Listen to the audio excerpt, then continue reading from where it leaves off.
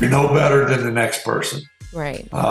And make sure that you are conscious of that each and every day. Brett Favre, Mississippi's favorite son, is back in the news. Typical white conservative male that's stuck in his own little world that doesn't give a damn about anything that doesn't impact him. With Shannon Sharpe breaking his silence against his fellow Hall of Famer. Now, Favre is currently embroiled in a controversy involving the use of federal welfare funds set aside for the state of Mississippi's most vulnerable residents, which were reportedly diverted to Favre and others. There is some good that comes out of bad if you're a good, faithful person. Brett Favre asked the head of a nonprofit handling welfare funds, quote, "If you were to pay me, is there any way that the media could find out where it came from and how much?" Favre embroiled in the Mississippi welfare scandal. You would think Brett Favre, born and raised in Kill, Mississippi, does any place in America have any more racist history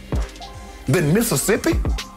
But Brett Favre is unaware. Sued Shannon Sharpe through a former Trump lawyer for defamation. Sharpe is taking none of it. State investigators allege that a group of some of Mississippi's most influential people spent more than $77 million that should have gone to poor families on pet projects like this volleyball arena at the university where the Hall of Famer played college football and where his daughter played volleyball. With serious allegations against Favre. There's been sort of a trickle of information, but we're learning more and more here recently through text messages, both that I obtained and that have been entered into a court filing, that show kind of how Favre was discussing these deals with welfare officials. So, you know, he was aware that this money was coming from the Department of Human Services. He was working with John Davis on pulling down this money. And the story being broken by Mississippi Today's Anna Wolf. Can you tell dumb politics has always been in sport? Sharpe is simply having none of it.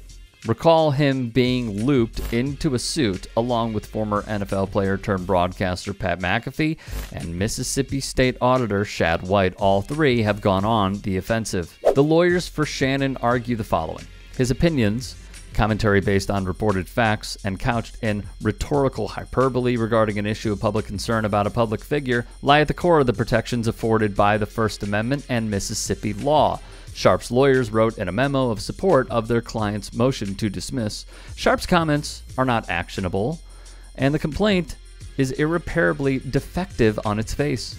Andrew Buchholz would write, of course, in the United States, a media defendant in a defamation case does not need to prove their writing or commentary was completely factual, accurate, when it's about a public figure.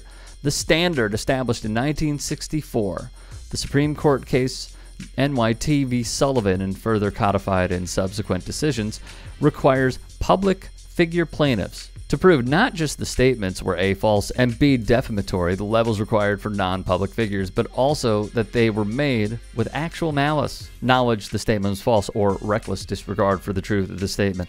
What sparked the suit? Favre's lawyers saw this comment from Sharpe on FS1. So, if that is the poorest state, Brett Favre is taking from the underserved.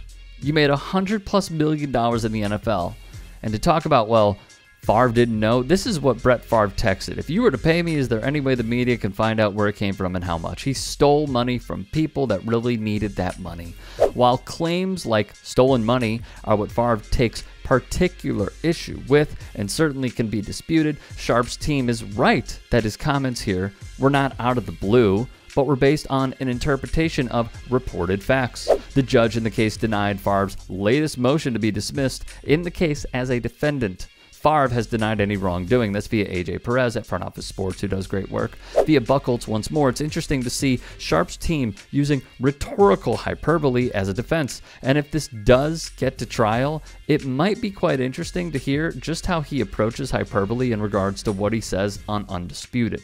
And that may have some notable dimensions in the wider context of sports debate and opinion shows. In the meantime, Favre has broken his silence to retweet Megyn Kelly and voice his support for exiled Fox News host and promoter of white supremacy talking points, Tucker Carlson. Go figure.